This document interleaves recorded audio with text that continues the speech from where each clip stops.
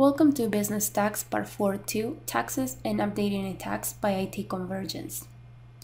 On our previous video, we saw how to set up a new tax on a business tax. Now we will see how to update that tax. After you have completed all the necessary steps in your tax setup, use the Update Tax page to perform these tasks. For offset taxes, enter a 100% recoverable rate. For tax recovery, review, update the default primary recovery rate code and default secondary recovery rate code. Make each tax available on transactions. When you enable the Make Tax Available for Transactions option, eBusiness Tax runs a series of checks to ensure that all of the definitions related to the tax have been defined. On the Configuration tab and under Taxes, we can see the tax that we created earlier. From here, we can update our tax information. Let's see how to make a tax available on transactions.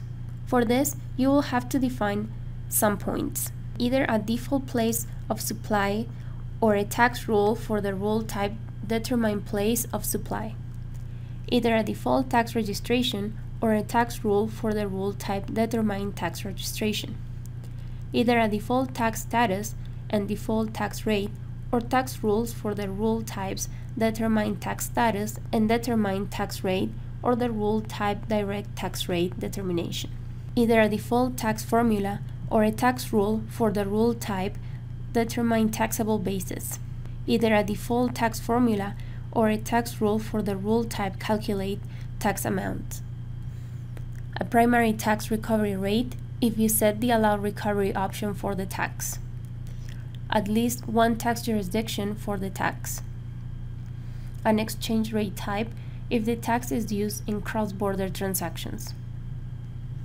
Now let's talk about offset taxes.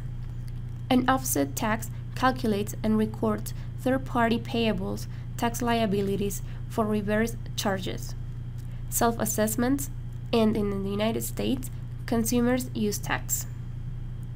An offset tax record is the matching duplicate record with negative amounts that reduces or completely offsets the tax liability recorded in the tax transaction.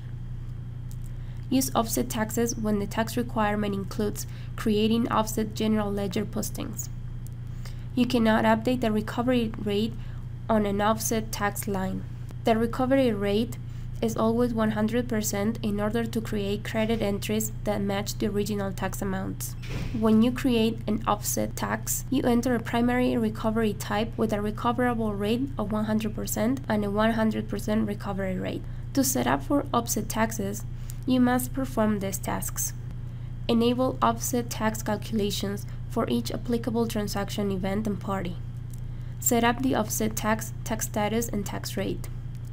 And set up the original tax and assign the offset tax rate code to the original tax rate. Perform these tasks to enable offset tax calculations. First, review the offset tax settings for payables transaction events. Second, if applicable, update the offset tax basis for the combinations of configuration owners and transaction events that you want. And third, set the allow offset taxes option for the applicable third parties. You should set this option for each third party involved in offset tax transactions. To set up an offset tax, perform these tasks. First, define at least one recovery type lookup to use with offset taxes and set up the offset tax. Second, set the tax status for the offset tax. Do not set the allow tax rate override option. Then, set up a 100% tax recovery rate for the offset tax using the recovery type that you define in Step 1. Set up the tax rate for the offset tax and set up the original tax. Fifth, perform the related setup for the original tax. Then, set up the tax rate for the original tax and enter the offset rate code that you created in Step 5. And last, make the tax available on transaction. Now let's talk about managing tax use and availability. You can manage the use and availability of the taxes in your tax regimes by applying an end date to the appropriate record or records. Before you apply end dates to records, First, evaluate both your business's requirements and the requirements of the tax authority.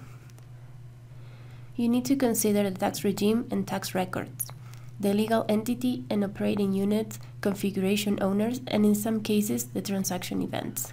You should apply end dates to all of the appropriate records. These conditions apply to end-dated tax records. Once you enter an effective today, you cannot update this date after you save the record. The tax or taxes remain available for transactions whenever the transaction date is within the date range of the applicable tax regime, tax, and configuration owner. You can still search, view, and update end-dated tax records using the tax pages. End-dated taxes no longer appear in the regime to rate flow hierarchy grid of tax regimes, taxes, and tax statuses. You can manage tax availability in these ways. Update. Availability of all taxes in a tax regime for all configuration owners. Availability of a specific tax in a tax regime for all configuration owners. Availability of all taxes for a specific legal entity or operating unit. Availability of a specific tax in a tax regime for a specific legal entity or operating unit. And availability of all taxes for a specific transaction event of a specific legal entity or operating unit. Thank you, and for more information, call us today for a free assessment and email us to release12@itconvergence.com. Don't forget to watch our series of videos about a business tax.